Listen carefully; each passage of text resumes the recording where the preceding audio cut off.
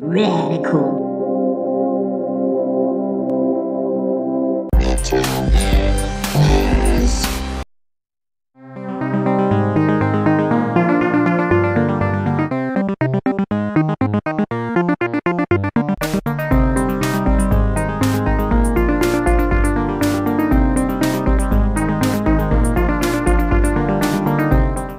Well, hello, retro game players. Thank you for tuning in.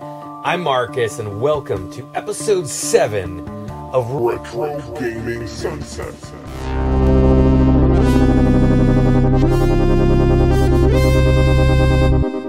Welcome, retro game players. I must bid the new subscribers hello as well. This is Retro Gaming Sunset, the show where we smash together multiple reviews from different channels into one show, which you are now watching. So first off, we've got a very awesome entry from Dan over at Retro Zone, bringing us the movie machine. Let's check it out.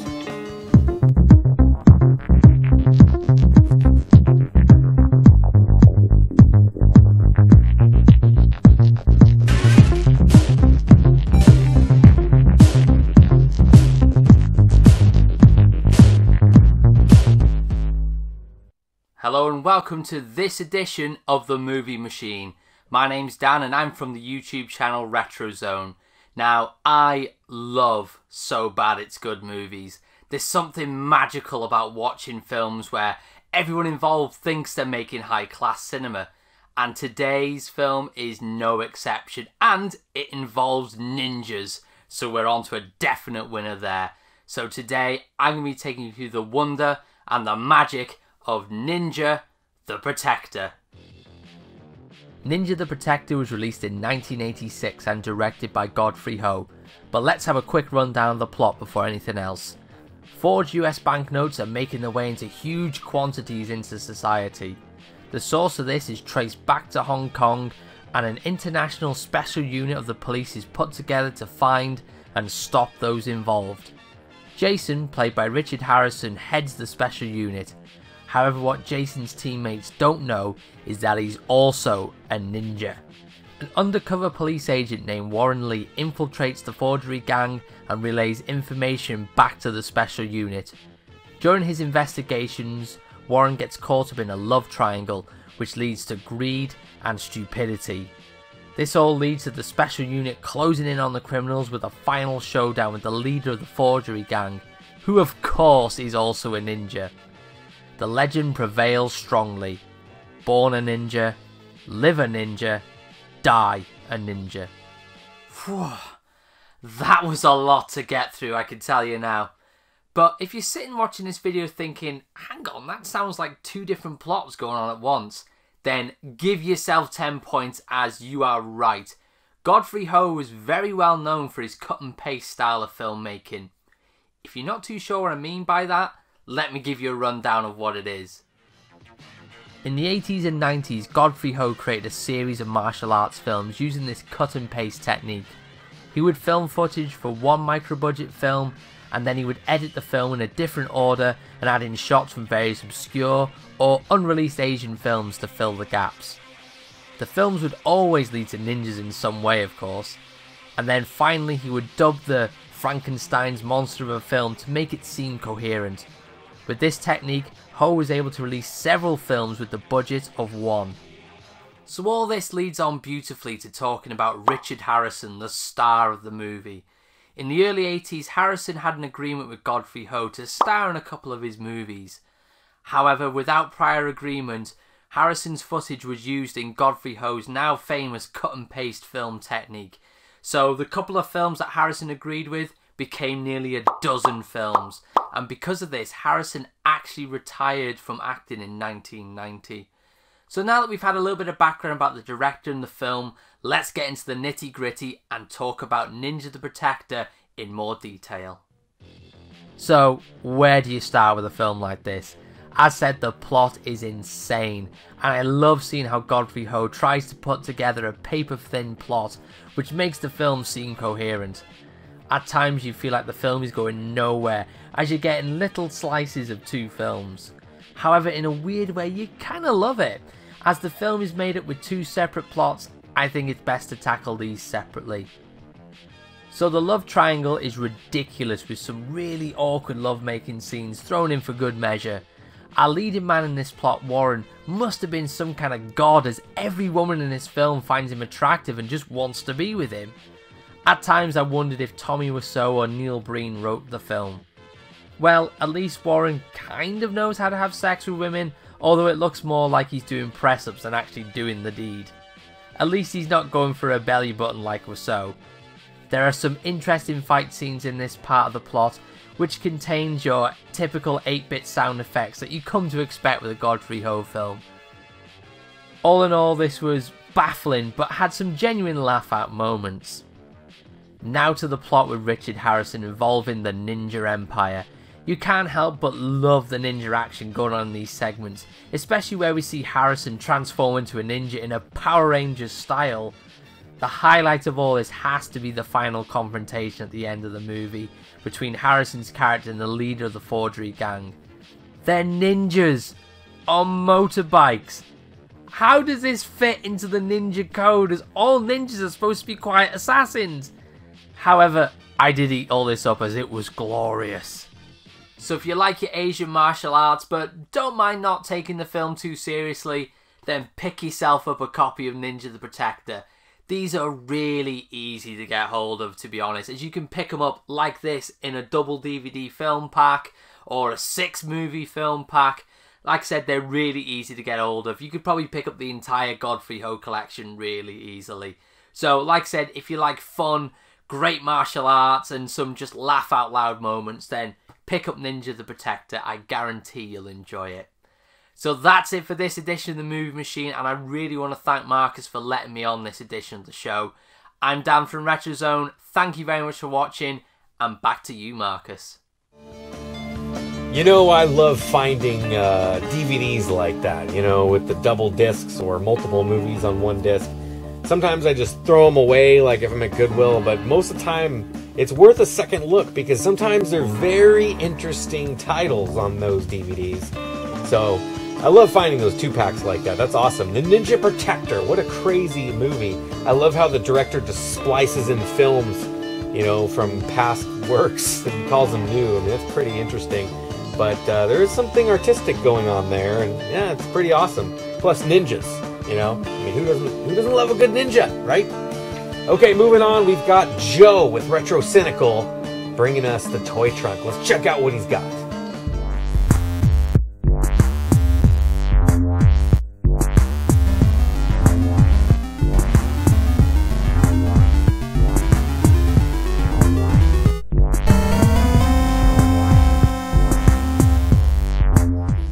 Hey kids, it's Joe Grotesque from Retro Cynical and Generation Rad, here to bring you another edition of The Toy Trunk. On today's Toy Trunk, I want to talk about something that I absolutely love, and that's Ultraman. I mean, I'm a huge fan of kaiju and tokusatsu in general, and Ultraman is definitely one of the best known. Now, there's been a ton of Ultraman toys made over the years, and this is but one of them. However, it's one that I've not been able to find again on the internet. This one I snagged up a few years ago on eBay, and I've yet to find another one like it. And he is a tall glass of water.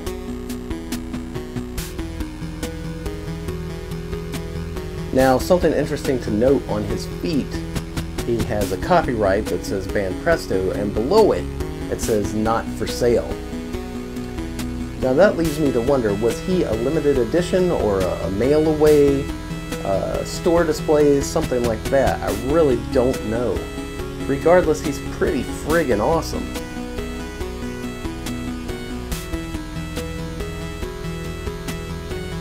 So I hope you guys enjoyed taking a look at this little Ultraman here, and we'll see you next time. Back to you, Marcus. Whoa, Joe, nice 12-inch figure, if you know what I'm talking about, man. No, that's awesome. Ultraman, what a classic series, and yeah, that thing's a pretty massive size figure. You know, another kind of similar man-robot thing, I must say, is Inframan. If anybody out there has seen Inframan, let me know, but that's like one of my favorite movies. I believe it was by the Shaw Brothers, But anyway, Ultraman's right there too. I mean, he's way more popular than Inframan, but I just have always liked Inframan. Anyway, thanks a lot, Joe. Great job. Go check out Retro Cynical if you've not checked him out, which why haven't you? You should have. Anyway, let's check out the music beat. There's somebody who looks very familiar bringing you a record. Let's head over there now.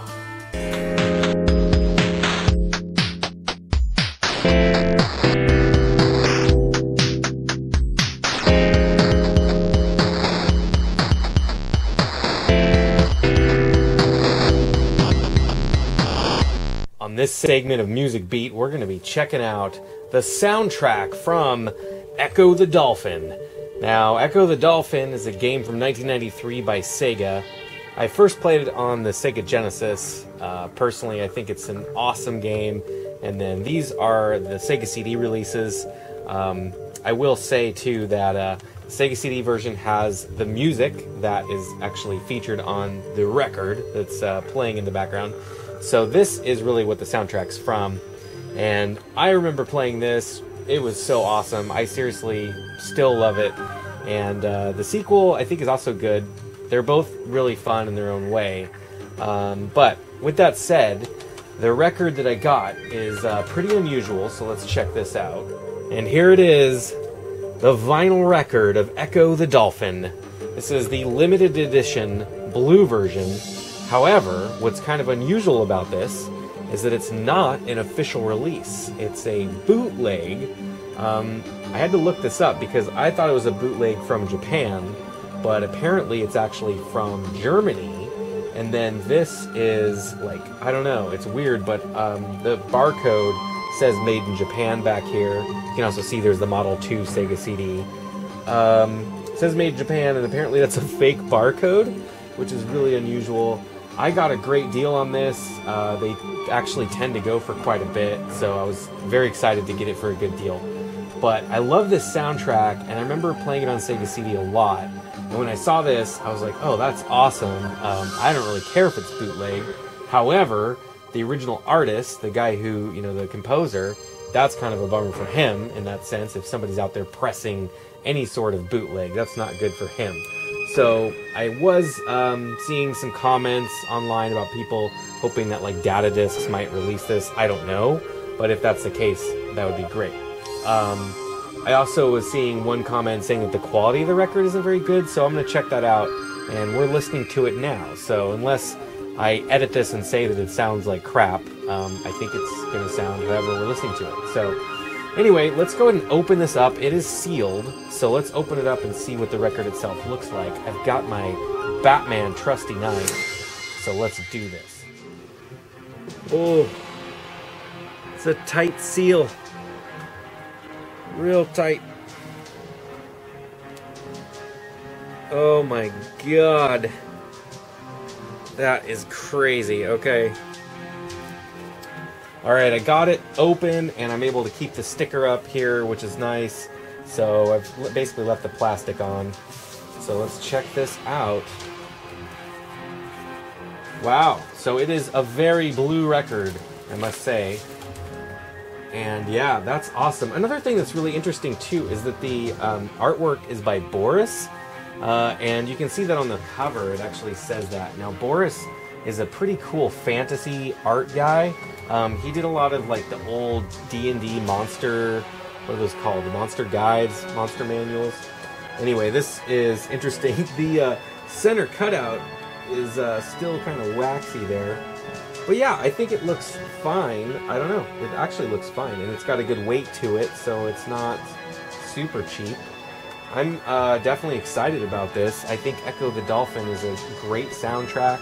But yeah, there you go. That's the Ecco the Dolphin on vinyl by Spencer Nilsson.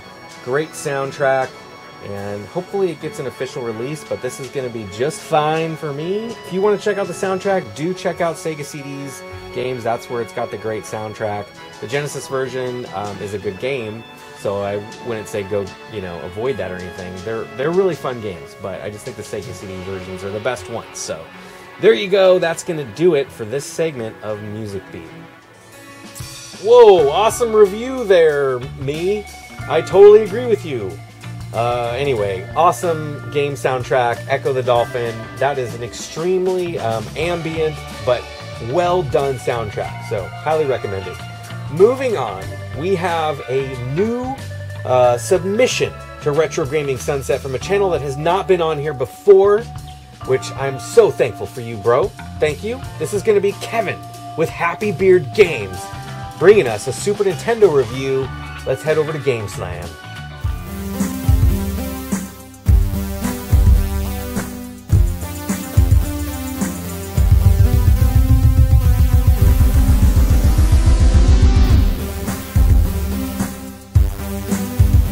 Hey everybody, it's Kevin here from Happy Beard Games, and this is GameSlam. Today we're going to talk about the game Rock and Roll Racing on the Super Nintendo. Yeah, this game is a great game, and it surprised me as I've been playing it recently.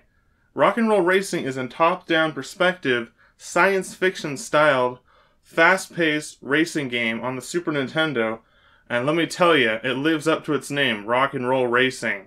Not only does it have great racing, it has a rockin' soundtrack. Rock and Roll Racing features some great classic rock hits, ported down a bit to some chiptune sounding Super Nintendo appropriate music. So it's not the actual song, it's a rendition of the song, and it features some great hits such as Black Sabbath's Paranoid, you've got Deep Purple's Highway Star, you've got George Thorogood and the Destroyers' Bad to the Bone, you've got Steppenwolf's Born to be Wild, and you've even got the Peter Gunn TV show theme, which is a TV show from the 50s. Rock and Roll Racing came out in 1993 and was published by Interplay and developed by Silicon and Synapse, which later became Blizzard. Rock and Roll Racing features multiple gameplay modes, including 1 and 2 player. It's a fast, fun, rockin' racing experience with over-the-head and over-the-top action. So let's check out some of the gameplay of Rock and Roll Racing on the Super Nintendo.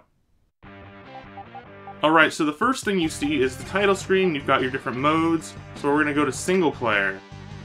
Now you have a variety of different characters to choose from. My favorite driver is the guy named Ivan, and he looks like Chewbacca, like literally, he's basically just Chewbacca.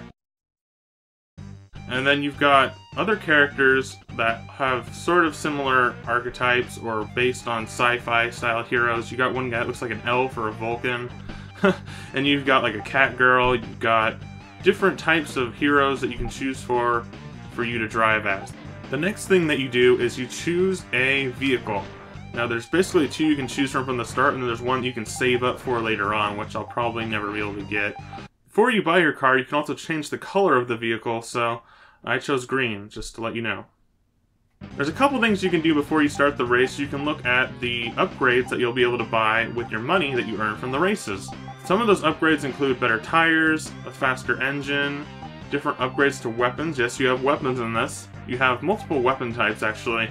You've got a laser that you shoot in front of you. You've got like tacks that you can throw behind you that will slow down the opponent and actually stay on the track for the entire race. And then you've also got a jump, which I rarely use because it just seems to cause problems for me. So those all pertain to different buttons on the controller. Now the gameplay is pretty simple to start out with. You've got a pseudo 3D isometric viewpoint, which is over the top of the car, so you can see the track. It's not like Mario Kart or some other arcade racers like Rad Racer, it's different. And you've got this track going, and you're gonna basically drive along it, and it's pretty cool because you can steer using the L and R buttons as well, or you can use the D-pad. I usually prefer the D-pad, but if you're used to more precise controls, you may be better off using the L and R buttons to steer. My favorite part of this game, and when I think it gets the most fun, is when it's the most chaotic. Now, you've got other drivers on the track, you've got 3 other drivers at all times, so you've got competition, and it's a free-for-all pretty much. And they'll be shooting at each other as much as they'll be shooting at you. And in the harder levels, when the difficulty starts to increase, such as on the next world, you will have them shooting at you even more, and more abilities, and their cars will get upgraded as well. So you gotta watch out for them, but for me, it's the most fun when things are getting a little crazy in the gameplay. And there's actually a really cool animation that it plays, a little cutscene that plays when you transition from planet to planet. It'll show you go in a spaceship, and the stars have a really nice graphical effect. It looks really 3D, but at the same time very Super Nintendo-y. It looks good while you're watching it, so it keeps you entertained as you travel and transition to the next planet, which will have a different environment for the racetracks and different racetracks set up. The game continues on in a pretty similar fashion. You know, you do races, you get money, you get points. You use that money to get upgrades for your vehicle from the various different upgrade selections, or you can buy a new vehicle. And that's about it for Rock and Roll Racing. It's a fun, fast experience with a rockin' soundtrack, nice sci-fi features. It has a good sense of style and appeal to it, and it makes it a really fun game to have in your Super Nintendo collection. Alright guys, that's it for today's Game Slam. This is Kevin from Happy Beard Games. We checked out Rock and Roll Racing on the Super Nintendo in a little brief review, and it was pretty cool. I really do like this game a lot. If you have a Super Nintendo, I'd recommend checking it out. Alright guys, bye! That is an awesome game. Rock and Roll Racing. Wow, got some memories with that one. Great choice, Kevin. If you haven't checked out Happy Beard Games, go check him out. Thank you very much, man. Okay, moving on. We've got one more review for you guys. And this is going to be Dan with Odd Pod bringing us Reading Retro. But first, a word from our sponsors. Science creates a man beyond bionics, powers him with nuclear energy, equips him with thunderbolt fists, and sends him on a mind-bending adventure in a motion picture that will stagger your imagination. Ultraman, the ultimate in science fiction. Rated PG.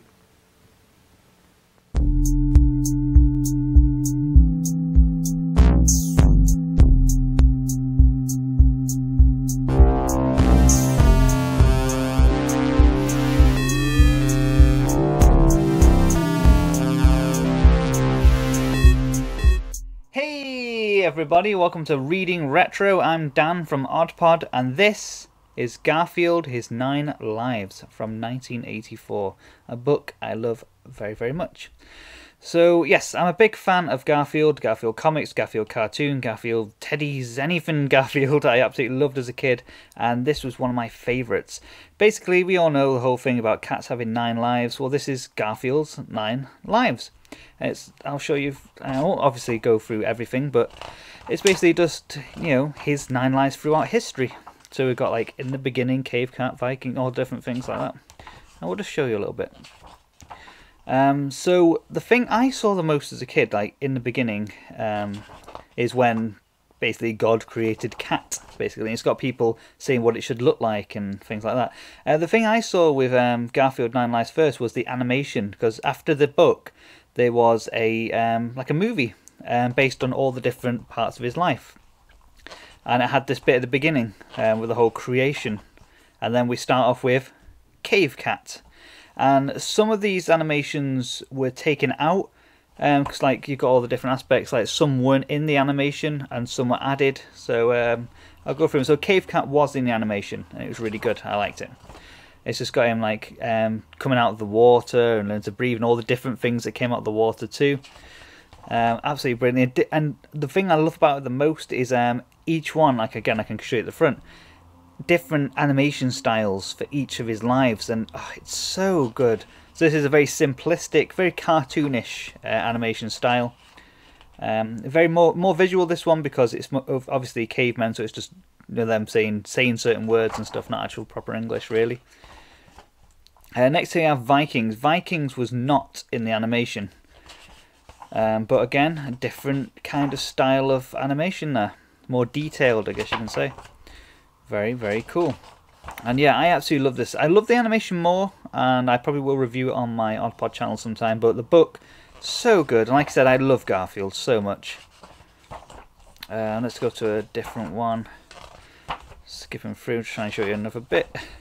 Babes and Bullets. Now, Babes and Bullets actually got its own animation, and it wasn't like that. That's a really nice, like it looks more like just an actual cat. It's the old detective, like the old 1930s, 40s detective thing. But this is like proper story. It's got like real cat pictures, but in the animation it was just Garfield. But I'm pretty sure it was black and white though. But yeah, like I said, that had its own spin-off, and I had that on VHS as a kid. Didn't like Babes and Bullets as much though, but it was good. So let's skip to the next one. So the drawings, like I said, each of his lives has a different animation style. It's the same with the actual VHS tape, the cartoon as well, the movie. Each of the animations had a different animation style. It was like different directors were taking it on. It was really cool, and the same thing with the book. So let's go to a different part of it. We have the Exterminators, another one that was not in the animation. But again, it's more, I guess this is kind of more Garfield looking now, like the traditional Garfield that we know. And he's got a different, I think he's Chinese in this one maybe, I don't know, he looks, I don't know. He's got a weird hairstyle. And Lab Animal, here's one that was in the animation. Very, very cool. And again, completely different animation style. That's what I absolutely love about this. It wasn't just one whole thing, the exact same look. It was so different. You can pick your favourite. Like I did with the animation on this, I've got a favourite that I love a lot. And this is one of them. The Lab Experiment one is one of my favourite ones. And here's another one. The Garden, a very, very colourful one. Very crazy, very colourful. It is a very memorable one from the animation as well. So yeah, just lots about it. Like I said, this isn't a full-on review. It's just I just really wanted to show this book and if you're a Garfield fan, it's a must-buy. You have to own this book. It's so beautiful, and like I said, different art styles and how colourful it is, and yeah, it's just amazing. And I forgot, yeah, like just looking at some of these pictures just reminds me of looking at this as a kid, looking through it and everything. So cool. Primal Self, I think this one's called. It's kind of like the Lab Experiment one. This one, yeah, the animation style. I don't think this one was in. No, this one was not in the animation, but the Lab Experiment was. But it's kind of similar looking, I guess. But it's a bit more. As you can see, it's a darker. It's not just your colourful Garfield having fun eating lasagna and stuff. There's a lot of different things in this. It's very dark. Look at that. That's terrifying. And then, obviously, we have Garfield as we know him. And this is basically, again in the animation, this is the birth of the Garfield we know and love. So, yeah. And he was born in an Italian restaurant, hence the whole love for lasagna. So, it's just so good. And that's when John buys him. So it's just, it literally is the history of Garfield from caveman, from the creation of God, all the way to caveman, Vikings, all like when he was alive in the 1930s and 40s as a detective, and then all the way to being born in a restaurant, then being picked up at a pet shop by John, and being the Garfield we all know and love.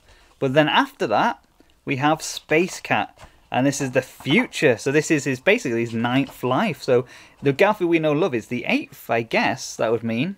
Yeah, I'm pretty sure. So yeah, so Garfield looks a little bit different. Like he's a bit brighter, a bit rounder, I guess, in the head. He looks a little bit different than he did. But yeah, and then we've got a whole space adventure of Garfield here in the future. So bright, so colourful. Oh, just so good. And that is Garfield 9 Lives. Cave Cat, the Vikings, Babes and Bullets, the Exterminators, Lab Animal, the Garden, Primal Self, Garfield, Space Cat. And there were ones that aren't in this that are in the animation. There was another. Some of them are just so beautiful. Like I said, just different art styles for each one, same as the book, and just absolutely gorgeous. So yeah, not much of a review, I know, but I needed to show this. So if you are a Garfield fan, and if you're not, I don't know why you're not, because Garfield, he's amazing. So if you are, you have to get Garfield, His 9 Lives. It's such a beautiful book, gorgeous artwork, and like I said, you may not like the modern Garfield, but you may like this one. You may not like this one, but you may like this one. It's just, you know, something for everybody. So that is Garfield, His 9 Lives. Thanks for watching. See you soon. Okay, seriously, that book is awesome. What was that? That was so weird. I have never seen Garfield drawn differently. I'm a huge fan of Garfield. I've never seen Garfield drawn differently, except for maybe Heathcliff. But, you know, I don't know. I think that Heathcliff would lose in a fight. Miserably. But, you know, I don't know. He was kind of more of an alley cat, a little tougher. Beside the point there, I don't know. Let me know what you guys think. Who would win? Heathcliff or our guy, Garfield? Come on. You know? Garfield also has Odie backing him up with any kind of issues. Anyway, off the subject. Dan, thanks. That's a great book. What a cool book. I love that. I mean, I could just imagine like Frank Miller coming up with something for Garfield.